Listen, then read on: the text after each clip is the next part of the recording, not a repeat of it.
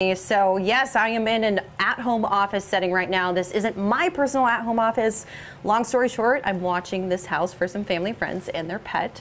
But a lot of you were doing this sort of thing at home towards the beginning of the pandemic. So our jobs were deciding it was too dangerous to be around other people at work. Well, now as more vaccines are coming out, more of you are getting vaccinated. A lot of you are getting ready to ditch this and head back to your work offices.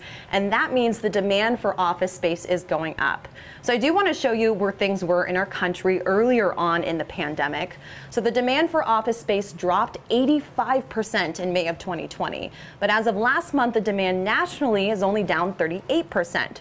Seattle in particular is only down 24%. So this is not surprising to those who work in commercial real estate. One expert who helps lease and sell office properties in the Seattle area says tours and negotiations are on the rise again.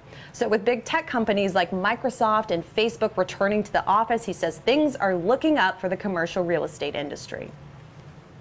It's no surprise that we're quick to return to the activity level because this is a place that companies want to keep investing in. The more people are vaccinated, the more companies are comfortable having their employees return to the office.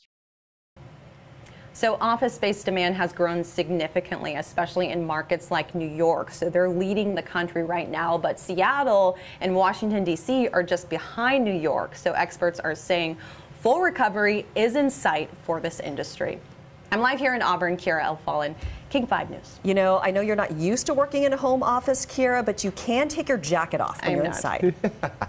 Oh, yeah. It's getting pretty warm in here, too. Let's point out the fact that you're wearing slippers, right? So you shouldn't be wearing a jacket while you're wearing your slippers. There you go. Show people your slippers. Comfy slippers. I'm a little comfy this morning, at least. And it is getting kind of warm in here because I'm blasting the heat. I'm used to being outside in the cold, so it's kind of nice to be inside in this warm situation. I bet it's a nice change on this rainy morning. Thanks, Kara.